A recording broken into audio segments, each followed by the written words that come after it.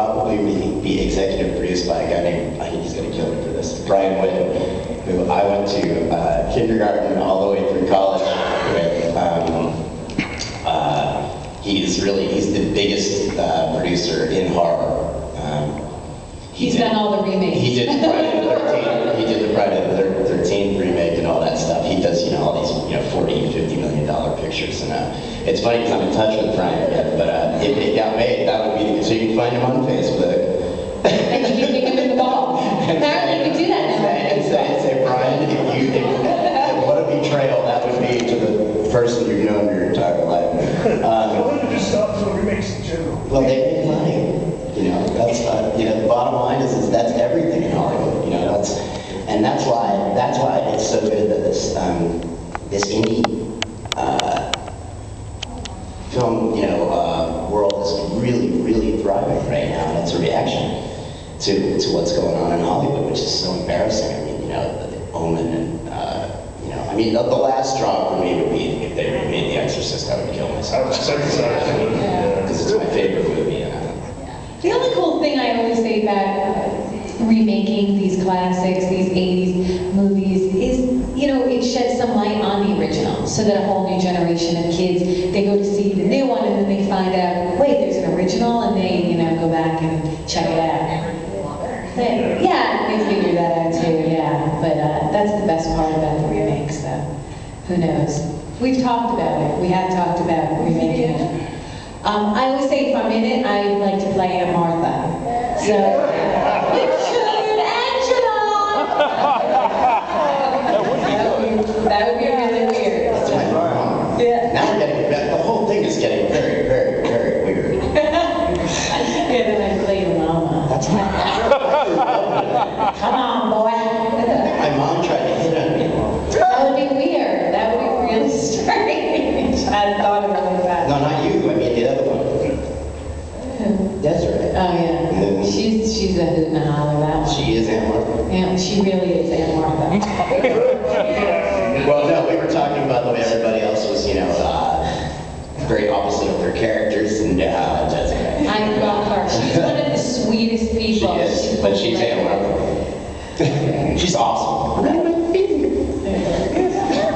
What else? What else do you guys, anybody, you don't have to go to the mic, you can just yell at us. Like what makes you guys like Sleepaway Camp? Can you still rock those shorts? That half tank? Come on now. I got great legs. Good, take your shirt off. He'll take his clothes off. Yeah. He doesn't like clothes. Because you should ask my neighbors.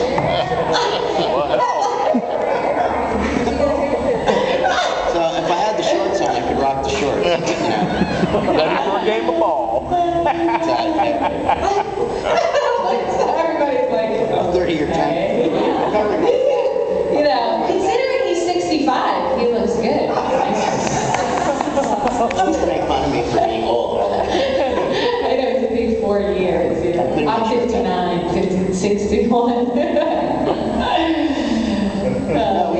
We joked that we took some kind of weird anti-aging pill while we were on the set there. It had something to do with that backwoods town. We tried. They're going to be wheeling me, I'll have the cane coming in like when I'm 85. I'm from Sleepaway Camp! I may not be able to get enough, but I still have it. Where's my Viagra? So what happened to Mozart? Is he still acting or? Willie Cuskin. I have no idea. I haven't seen Chris Corley. I've never seen him. And he had a really great acting career for a while, but he dropped out of business too. And I was watching Firstborn, I think it's the name of it, like you said. I didn't even realize it was him until about halfway into it, and I was like, holy shit! Yeah. I was, surprised I didn't realize it was him, because it was only about a year or two later that he made it, Yeah. Well, it was Chris Corley and Patrick Dempsey sleeping on my dorm floor. That's crazy. That's so weird. Yeah, I think Chris was embarrassed by Sleepaway Camp. Yeah, I know, that sucks for those of us who, love it, and it's been, I have to say, like, Sleepaway Camp is my life. It gave me a life. It's like I, have a husband because of it, and kids, and a career, and I mean, I just love that little movie. I love Robert. I'm so grateful that he cast me in that role, and I'm endeared to it. You know, it sounds funny because it's like, well, you were in it. I don't mean to be obnoxious about it. It's just, it's like a family member. You know, it's cool to have that history. And I thank you guys so much for like embracing it too, and that means so much to us. Like that you welcome us here, and thank you. That means a lot. Thank you. Thank you. Thanks. Like years ago, the movie kind of fell into obscurity. And how did it feel when the website came along, the Sleepaway Camp website, and everybody came out of the woodwork? How did that feel to realize that there was this big of an audience kind of hiding for the movie? Yeah, and we'd be remiss without saying thanks to Jeff Hayes. Jeff Hayes runs SleepawayCampMovies.com, and really in 2000 he came out and he made the website, and all of a sudden there was this like resurgence. It just went crazy, you know, all these websites, and his really exploded, and people emailing us, and finding it's like everybody was in the closet. I like Sleepaway Camp, but I don't want to say it, and then they came out, and we went, holy shit. We went to the Fangoria convention in '01, and I don't know how, we had like tons of people. It was insane. It was, I mean, because Bruce Campbell was there, and our table was way busier than his. That was our first What is And I mean, the line was just insane. I mean, Felissa gave me stackers before I was all like, always trying to lose weight, so I was taking stackers. I was making like this. I'm sitting at the line, I'm like, trying to find stuff. They were so cool. They gave a whole lot of energy. That was back then when they still had stuff, and I just was like, I'm like, he's like, are you crazy? What did you give me this? He's like, right in the top. Well, and it's funny because I really needed him back then, because if you do see the pictures back then, I was a little, I had a little chip on me. Yeah, he was the brooder. He was always like, pissed off, and just playing that Ricky thing. I'm like, but you're not happy, so happy. Be happy. Be happy or I'll kill you. Yeah. So we did another movie together for the first time outside of Sleepaway Camp and returned to Sleepaway Camp. We did a movie called The Perfect House, which is, if you like torture porn, it's for you. He is amazing in this movie. He plays a psychotic killer, and honestly, it's scary to see him in that role, because I'm like, dude, you are harboring some serious shit that came out. And it is going to make history because it will be the first film launched on Facebook on October 1st. Ah. So, there you go. So that's going to be cool. yeah, that's my wife's birthday too. Do you guys want to make out? Okay. Whose name is it under on Facebook? Or who? If you check out, you can go to the Facebook page. It's called The Perfect House. Oh, okay. And it's three stories intertwined taking place in this house, all stories from different generations. And all different styles of film. The first one I think is Hitchcock. Yeah. The second is like Eli Roth type. And the third story is one that Felissa's in, and it's I was telling somebody just yesterday that's the one that people were like leaving the theater because it's so disturbing, and she is just amazing. One of the reviewers said that she was channeling Sigourney Weaver from Aliens, and she's a mom, and she's trying to protect her children from this psychotic killer, and she's just amazing because most of it was ad-libbed. She was her lines weren't written down, so she was just. And it was so painful to watch, and it's so horrific. I mean, my scene is there's comedy in it. It's funny. Holly Green, I'd be remiss not to mention her. She's amazing. I keep these victims locked in cages in my basement, and I keep her for 5 years because she's my muse. And so I bring people in on Tuesdays, and I torture them for 2 days, and I kill them on Thursdays. I feed her on Wednesdays, and I rape her on Fridays. He's very scheduled. Yes. But it's You know, but she and I have this sort of rapport where, I mean, there were people laughing out loud in the theater because she becomes so used to it and deranged that she really knows how to get my goat. So she keeps like making fun of me while I'm trying to torture these guys, and I get really mad and I start arguing with her about whether what I'm saying is correct or not. She's giving me a hard time. The best scene though ever is when she's eating.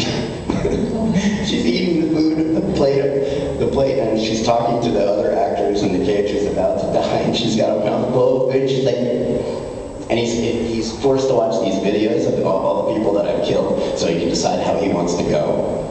And so she's like, you know, if I were you, she's got all the food falling out of her mouth. She's got no utensils or anything. It's like, I go with the head and the vice. She's like, it looks way worse on film, but once that you hear that pop, it's over. The film is deranged. It's really like, you know. My husband is totally like unfazed by any horror movie. He's seen every single movie that's ever been made in the horror genre, and he was biting his nails. He's like, ooh, this is a rough one. He said it was the best movie that Felissa's been in, too. Well, aside from Sleepaway. Aside from Sleepaway. Yeah, he thought it was great. But I can't recommend The Perfect Taste, but the reviews have been great. It's really, it's been growing, it's really organic because it's an indie film, but the cinematographer was unreal. Yeah. And it's so cool. Bizarre. Yeah, because you got the first one where it's sort of grainy, almost black and white, and the colors change, and the score follows that too. And I have 2 songs in it. So it's pretty cool. So you said it's being launched on Facebook. Yeah. So is it also going to be coming out on DVD or? I think the end of October comes out on DVD. Okay. Yeah. Yeah, it's Facebook's split launch. And they're on a tour right now. They took the movie, the director and producers, and they're actually riding in a van across the country. Talk about like ambitious. In each city they stop and show it at a theater that will show it, and they're trying to get fans, and that's pretty cool. It's like Animal House car. Yeah, it is. I mean, and it's cool because it's hard nowadays. Talk about the 80s. It was a lot easier to get, movies in the theaters. Now it's very difficult, especially when you compete with the DVD. Yeah, and movies don't make a lot of theaters, and I mean, even blockbusters, they end up recouping a lot Are of they costs. still in business? I mean, Yeah, but it's when we did Sleepaway Camp, this is what, people talk about, how the film sort of fell into obscurity and all that stuff, but when it came out, it was a big deal. It was on, network television, there were commercials. It ran in theaters for 17 weeks. That just doesn't happen anymore, What did it beat in the first weekend? Yentl. The other girl boy. And the Amityville sequel, it beat that too. Oh, right, yeah. It was interesting. Well, now I begin. Yeah. But you were only 13. I was 13. Your mom, I take it, read the script before you accepted. She got to the end and watched it. I don't know what she was smoking. But it must have been really good because she read the script with me. We had to go into the agent's office and read the script. She's like, oh, this is great. This is perfect. I didn't know any better. Okay, she was such a stage mother. She's like, she got a role. It doesn't matter what the role is. You got a role. Because originally Robert wanted me to wear a penis. Yeah, I'm sure does everybody know what happened at the end there? Yeah. Has everybody seen it? Well, no, you can explain it. Well, originally he had wanted to have, and I don't know how he was going to do it. I guess he would have bandaged me and had Ed French, the special effects person, make something to, for me to wear over my teeny little boobies. I had no boobies. They had to bandage me, but there was nothing to bandage. And now I have big boobies, so I'm all happy about that. And so they wanted me to wear a penis. And I don't know, no one thought that wasn't a good idea. So they made a mask of my face. And they had to find a guy who was of age to do nudity because it was full frontal. He had to be willing to shave because I had no hair. He had to have a thin face. I was 13, a little girl. So they found a kid on a college campus, and I think he drank himself to death that night. He was hysterically crying, standing there, And the poor little penis, I think it was like that big. Well, it was freezing cold. In his Oh, defense. don't, I don't want to hear, oh, he was swimming and it's like a turtle and yeah, whatever. The guy had a small dick. He was not in the credits. I just told my mom, like all little kids, I want to be an actor, and she took it really seriously and got like a local manager. My mom, yeah, she was young. I mean, she's 20 years older than me, so she was like 33. No, she wasn't into, she likes all movies. It wasn't like, oh, you have to be in a horror movie. But that was, I was considered like ethnic. They love blondes in movies and commercials. So they said, if you get this role, we'll sign you. So I thought, okay, I have to get this role. And when I met Robert, the director, he and I immediately connected. He was like, okay, just stare and pretend you're eating a candy bar. And so I'm like picking my teeth. So he must have thought I was a strange little kid. What was your audition? Well, he asked me to tell Mom. Makes That sense. was easy. But I got into the acting thing in a more convoluted way, I guess. I was at my high school. I was a wrestler. I played tennis. I played soccer. I had never done a school production. I was a ham. No kidding. But the rumors started flying around my high school that they were doing a commercial. So basically, the whole high school auditioned for this commercial, and I didn't even sign up. And two of my friends dragged me into the principal's office to sign up like 5 minutes before this thing. So I signed up. There's 1,700 kids in the cafeteria. It took a week of auditions. Finally, on the last day, we found out it was a Pepsi commercial. And then we found out it was with Gabriel Kaplan from Welcome Back Copper. And I was I adored him. I mean, Did you get it? I got it. And so I met Gabe Kaplan. I got to work with him for 3 days. And he told my mom that I was a natural. And that was the first time I asked my mom. I said, I would like to get an agent. And I've never seen Gabe since, which is sad because I would love to. But he's made a lot of money as a professional poker player. That's what he does. He's not an actor? I think he's been doing some stand-up again recently, but he's made millions and millions as a professional poker player. He's a brilliant poker player, and he's an amazing guy too. Like the guy who played Juan Epstein was homeless, and Gabe Kaplan took him in when he was young. So he's just a super sweet, awesome guy.